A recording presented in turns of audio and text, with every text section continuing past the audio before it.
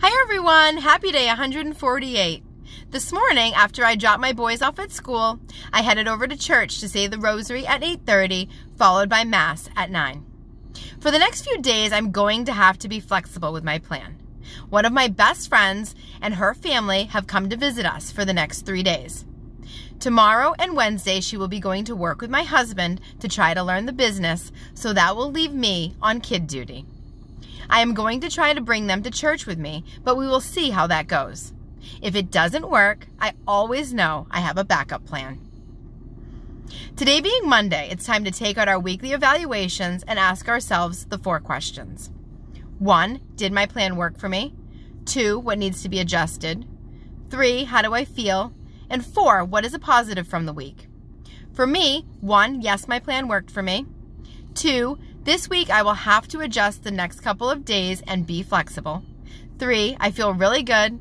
And 4, a positive from the week would have to be the lesson I learned last Friday. This way of life takes a lot of hard work, and sometimes I just fall short. But that's okay, even for me. I would encourage all of you out there to take a look at last week and ask yourselves the 4 questions. Today I want to talk to you about where I'm at in this journey. I woke up this morning feeling unsettled, almost a queasy stomach. Not because I have a virus, but because I have a control problem. I knew that my friend was coming, so I have spent the last couple of days getting everything ready. I'm not sure about you, but I can get really crazy over trying to make everything perfect. Let's just say my husband caught me vacuuming the garage on Saturday. Every time I feel myself getting like this, I want to stop, but I don't. Instead, I make myself crazy. So today, day 148, I have decided I'm done. I'm done living with 1 foot towards the world and 1 foot towards God. Being a Monican mom isn't just a group I started or a thing I'm doing. It's a way of life for me. I need to eliminate anything that gets in the way of that. I am either dead to this world or I'm not. I cannot do both anymore.